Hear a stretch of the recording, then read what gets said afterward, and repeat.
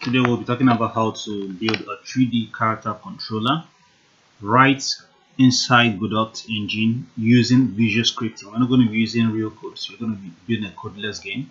So it's going to be in 3D. So we'll have an empty scene here. So I'm going to click on 3D scene. So it's going to have a spatial here. So first of all, I want to quickly build up something here.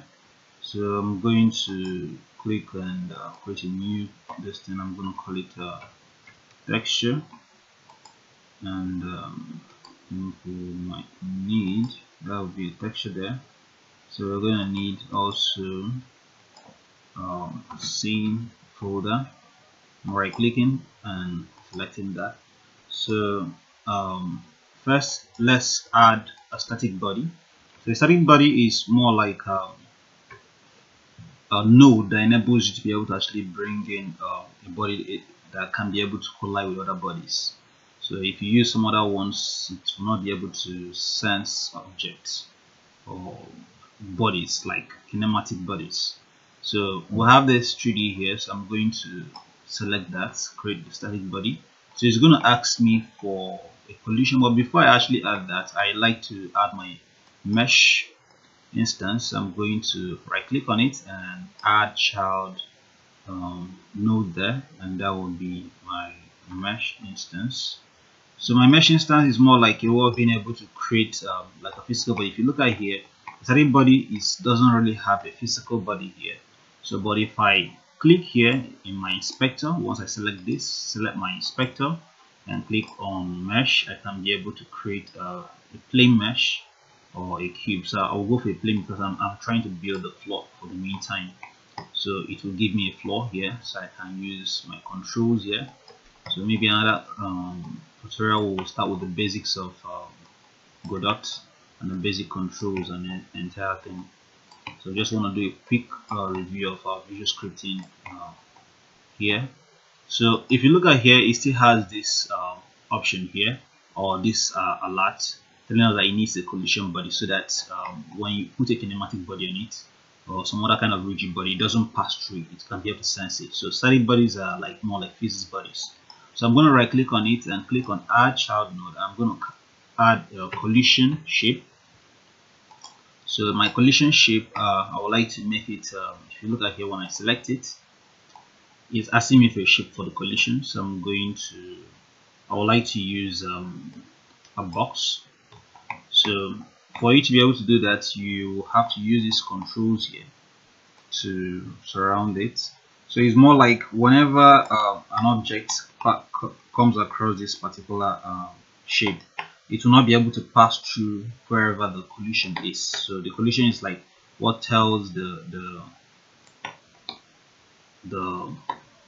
mesh what the things where it can actually allow things to pass through. So once, if I didn't put it here, anything that passes through here, any rigid body, will fall through this place. So I'll just want to make sure it covers the entire part of it. Okay, so there could be better ways of doing this, but let's just work with this for the meantime. So we'll have this. So we'll have a collision body here. So right now I'm going to call this my floor. So I can snap this and you have a floor. So one more thing I want to do so that I can be able to appreciate what I'm actually doing here is I would like to add some materials to it. So if you don't know what materials are about, you can be able to actually open that, click on mesh, and we have a material here, and click on that and new special material. So when you open that, you can click on that and you have Godot. So in the albedo, you can specify the color you want it to be, right? So but we want it to actually have a real texture so that we will know when our shape is actually our character is actually moving. So we quickly build all these things. I'm doing it so that if you don't have the knowledge of how to build characters, you can easily work with that. So or building environments in Godot.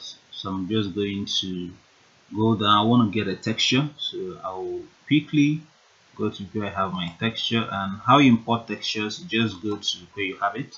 So I want to use that one there, and I'm just going to drag it and drop it inside here.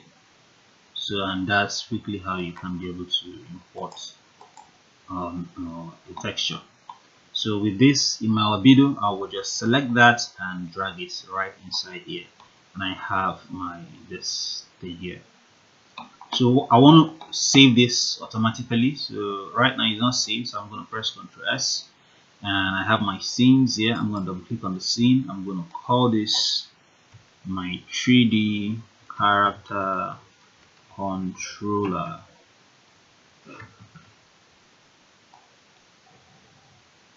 So I'm going to save that. So you can actually make this a bit bigger. You can tile it more. So if you want to tile it, if you want to do more of materials, we can go in details with that. So in this UV one, you can just go for, let's say, 5 and 5. So you can be able to actually have more details here. So we can do more things, but we're going to leave that for now. So I'm going to right click on the spatial. I'm going to add kinematic body. Alright, so I want to build all these things inside here. I can build outside, but I want to build everything inside here. So after that, I want to add a mesh instance. So the mesh instance is there, but you're not seeing anything yet. So I'm going to go to the mesh, and I want to use a capsule this time around. So look at it, this is a capsule. So I'm going to get my capsule and I will bring it up. So see what I actually want to do. I want to use it to actually build a very simple character. So I'm going to select that and duplicate, bring this down. When I bring it down, I can use my rotation and rotate this character like that. Okay, so we want to be able to just build a very simple character here.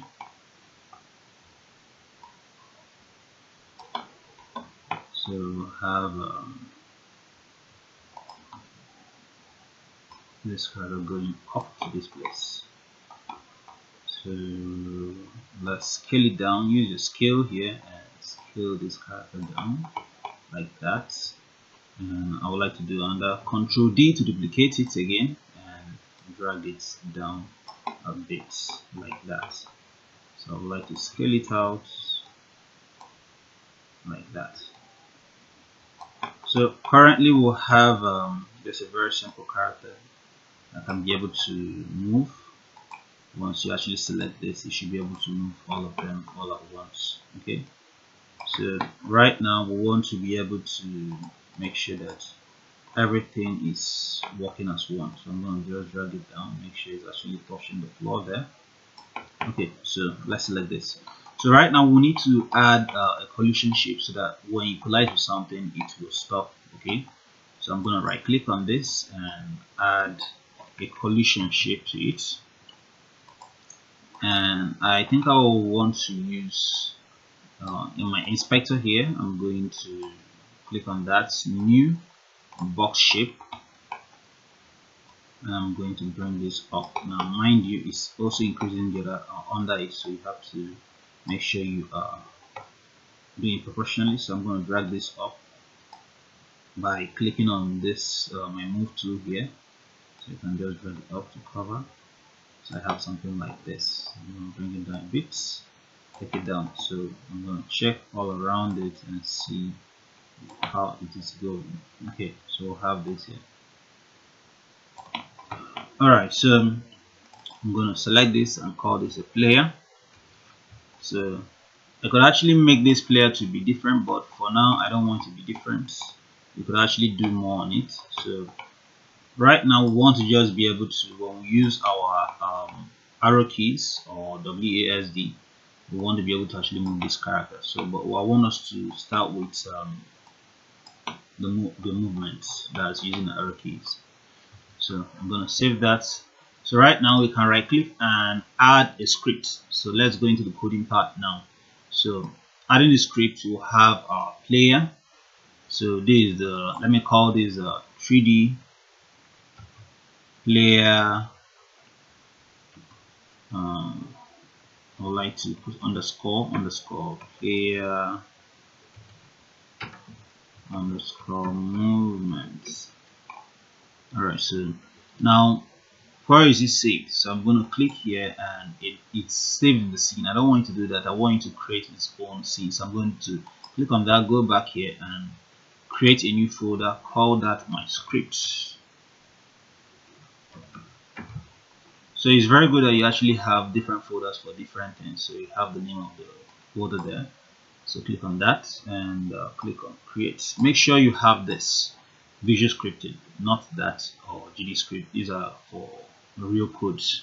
So I'm going to go for Visual Scripting.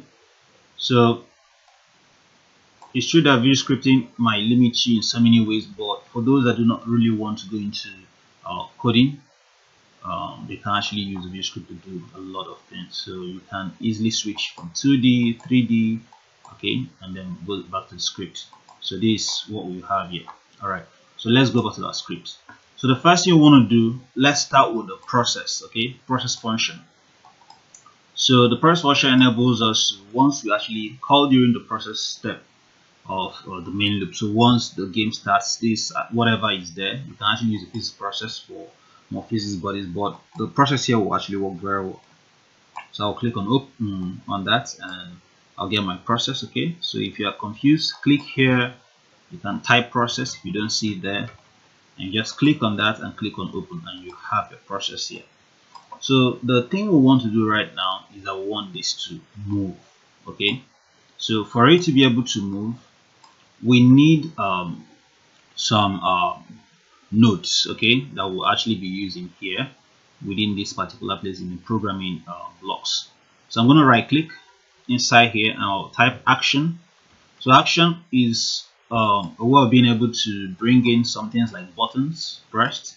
So when you press a button, it should do a particular thing. Okay, so I will say I can say when you press up, this is up. Okay, I'm going to make another tutorial where we'll do the details. These are the default buttons you're going to see, but you can create your own buttons, but that will make our tutorial a bit longer. So I'm just going to create up there. Up will actually make it to actually move forward. Okay, so if you look at here now, I want up to make it move this way, down to make it backwards, then right this way, and left that way, or that's left arrow key that way. So I'm going to go back to my script, and right now I want to bring in another thing here. So we are in display, and display is a kinematic body. All right, so if I right click again, I can type move and collide. So the move and collide moves the body along the vector, real vector here. Then the body will stop if it collides.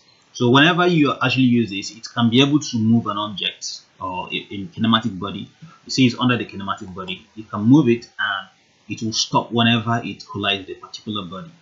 So I'm going to open that. So this the function, or sorry, the node you're actually going to use to make this work. Okay, so if I select that, I can be able to, if I can do this, I will have to select this, and I will tell my program, don't just run this, because if I do this, that means that once the game starts, it starts moving automatically. All right, so I'm going to do something here. I'm going to click, drag it out, and once I drop it, I say click, drag it out, drop. Once you drop, you see condition there. If you don't have, you can type it there, and when you open it, now you're giving a condition telling it whenever what should happen before it should run this code. All right, so I'm going to tell it whenever you press this action here, it should do this. So the action we have selected is the up. Okay, so it should do something. So what should it do? It should move. Now the next thing I want us to understand now are the axes here. So if you look at here, you have the x-axis, y, and z-axis. So let's go back to 3D and you see the axis. So if you look at up here, you see your y, your z, and the x. So the x is actually the red one, the z is the blue one, so this is the z. So but right now we want you to go on the x-axis, so that means positive x forward. Okay, so let's try that out and see. So I'm going to go to script and say we want you to move about one, I don't think I know the actual measurement here, but just say 1 unit, okay, forward, and I'll press enter. So I can now, it's going to, whenever I press the up, it will check whether it's pressed and it's going to move it along on this axis here. So I'm going to right click and click on play this. Sorry, before I will do that, I need to put up something more. So I'm going to right click on this and add a camera. So because without a camera, you cannot be able to actually see the player. So I'm going to add a camera to this scene, and I'm attaching to the player, so when it's moving, it moves along with the player. So if you come in here, you can actually see the camera here. So I'm going to bring in the camera. The camera is facing here. So look at where it's facing right now. So if you do this, you see it's facing the other side. So I'm going to use the rotation and rotate it to face my character. Okay. So to position it properly, I like using my view and 2 viewports, and I'll make this one to be viewing the character, while I use this one to set it properly. So I can select this and set it. Okay. So I have something like this. So you can actually make the player smaller if you want to, but we don't need that. I would prefer to make my scene a bit bigger. So I'm going to go back to my one view and remove this preview here. So select the floor, and I'm going to scale it up a bit here. So use that and drag it up to that place. Okay, so we'll have this. So the next thing I want to do is let's test this game and see if it's actually working with the up button. So once you right click and play it, you see, so if I press up, it's actually going forward. Can you see that? Okay, so right now this thing is working on its own, so I'm going to make it a child of this particular one, so it becomes a child, meaning that I just dragged it inside it. If you look at here, click and drag it inside here, it becomes a child of the player. So that means that if I right click and play again, play this scene, when I move, the camera moves with it, so you can see that. Okay, so this is a basic 3D movement. I'm going to add more things to it to make it more interesting. So let's go back to our code. So let's add more sophisticated things here. So right now I want to now add the other buttons. So for the next button, I want to Control D, select that, Control D. I'm going to drag this down. The next button is the down button, so I'm going to do it for the down. So I'm going to tell it now this is true. Now we're going to work with this for the meantime. We're going to use this when we start doing animation part. So I'm going to go to when it's done, we want another condition. So if it checks this, if it checks that another button is pressed, so if this button is pressed, it should do something else. So we want to move on another axis. So I'm going to click on that. In case you don't understand this, you can just right click, move and collide. Okay, and just don't use move and slide, just use move and collide. So we'll just get that and put that there. So this time around, I'm going to do -1 on the x-axis. Remember the axis, okay, -1, so it's going to be going backwards. So let's test it out and be sure that we are on the right path. So go forward, backwards, forward, backwards. So if it's too fast, you can actually change it to about I think it's a bit fast, so let me just change it to about 0.5, and this one -0.5. Okay, so now I want to add the other ones here.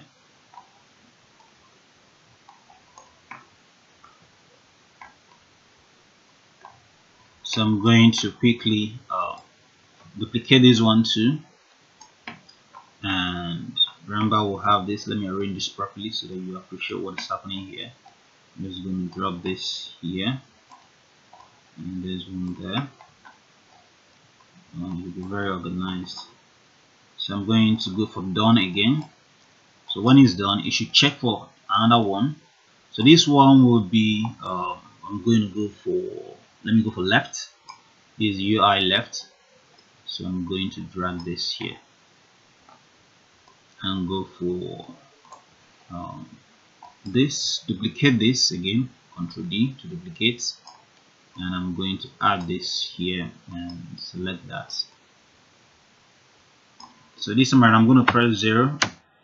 Now if I go back to this, so if you look at our axis, let me select my player and see my axis.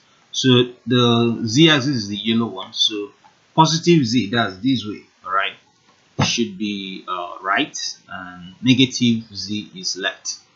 So I'm going to go back to my script. So because I'm using my left button, so it's going to be negative z. So I'm going to put here minus 0.5. So it's on the z-axis. Okay. So quickly I will do the other one. Bring in my condition again, and I'm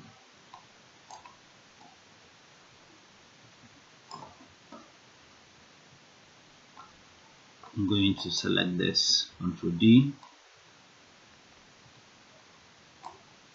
and just drag this inside here. So I'm going to select this one, Ctrl D2, so it's just the same process. I'm repeating it again and again. So put this here, but this time around this one will be 0.5. Enter. So you must do this, if not it might not really be able to come in. So you type it in and press enter key. So select this one, and this will be my right. Okay, so let's go and check it out. So this, when you press right, so I'll right click on it and play this scene. So if I use my arrow keys now, I can go forward, backwards, left, right, forward, backwards, left, right. So that's how we create our basic character movements within our 3D.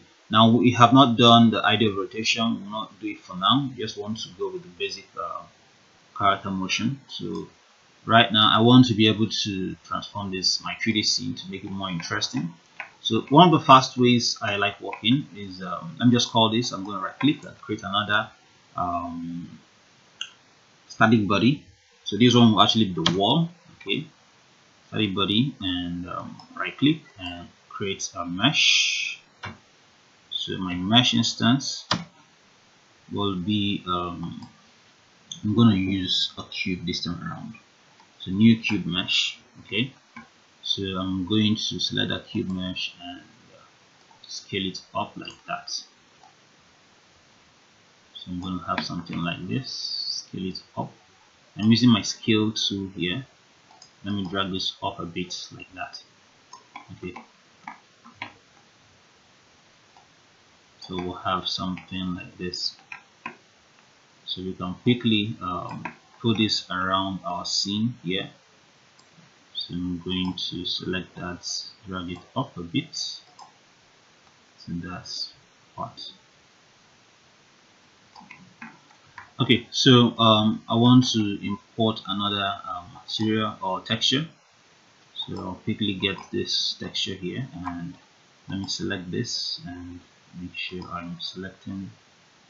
I'll just select it, drag it inside this texture here. So now I want to add a texture to it. I'm coming with a collision. So I will select, when I select this mesh, I can just come in here and click on materials. It's empty right now, so click here, spatial. Okay, spatial material. I'll click on this and go to albedo. So for this, I'm going to just drag this. That should be brick, and just drag my brick inside here. So look at that. Let's see, it's coming. All right, so we'll have this here now. So it's not looking so cool, so we can be able to actually go for UV, and we can go for about, so let me go for 9. Okay, I think let's take this down, so to 3, so it's going to be a bit better. So we'll have something like this. So I can easily increase this a bit to make it much more interesting. Alright, so we'll have something like this. So let's quickly add a collision shape to it. Collision shape. And in my collision shape, I'm going to add still a box, a cube. So selecting that, I've already moved this. I'm just going to quickly bring it close to this one and drag this out. So I want this to cover the entire wall, and this will actually make the player not to be able to pass through that wall. So I'm going to drag this up. You're going to use this red. Don't use any other side of it. So just use those red things there to scale it on different axes. So drag this back. Make sure it's okay. So we'll have something like this. I think this will be okay for our work. Okay. So I'll save my work and select this. I'll call this wall. So I'm going to select this wall and okay, I think I made a bit mistake here. Let me go to my mesh and drag my mesh back here. Let's drag this back and drag this back. So I actually moved it out of alignment, so we'll have to take them all back to the center. Here we'll have this our wall. So if you look at here, you see what's happening here. So I think I have to select these two, both of them, and bring them to the center here. Let's select that and see. Okay, now it's actually in proportion right now. So we'll have this. I'm going to drag this down to this place. Check something on the floor. Oh, our floor is a bit not so okay. There is one more button that I want you to know. If you want your mesh to be united, so that when you scale this, it will affect the other one, you can select that and click on that button. So whenever you do, you select any of them and scale, it will scale all of it. So I'm going to do the same thing to this one. Click on that button. So if you look at that, it does restore the object's children ability to be selected. So that's when you actually select it. So if I just click on that, that means that all of it, once I select it, whatever I do to it will affect the children too. That's the other ones below it, this one below it. So I'm going to select that and I'm going to do Ctrl D. So I have another wall. So I would like to put a very simple wall in front of him. Just scale it down a bit like this and use my rotation to rotate it this way. Okay, so we'll have that. So let's just quickly select this, Ctrl D, and pull this one to this side. And I think I will want to use both of them. And Ctrl D, use this and drag it forward to this point. So I want to just have a very long thing here. So at last I will want to have one more wall here. Let's select that wall, Ctrl D, and I'm going to use my rotation and rotate that. Okay, so I have something like this. So quickly I'll just put that. Now we're actually not doing any level design. I just want us to put our character and have him begin to go through or pass different walls that will be blocking it. So I'm just going to drag this to make sure it's actually down. So I'm going to duplicate again and push this one backwards. Okay, so I have something like this now. So this is the scene that we have actually built. So I'll go to my character controller and do my final testing here, and I can just go. So if I try to pass, it's going to block me. If I try to fall out, it's going to block me. So I have to actually evade this, evade that, and so I have this. So okay, so I have to start walking back again. So you can use to design a very simple game. So we'll be designing a very simple game with this. So, but this is the first thing we're going to look at. So we have learned how to be able to use our character, our visual scripting to work with our character controller, so that we can be able to actually control it. So you have the different buttons, the function, the conditions, and you just basically have about 4 different nodes that we'll be using here, and then the function that will be here. Okay, so thanks for listening, and do subscribe, and I will also be posting more videos on this particular project so that we can design a very simple 3D game using visual scripting. Alright, thank you for listening.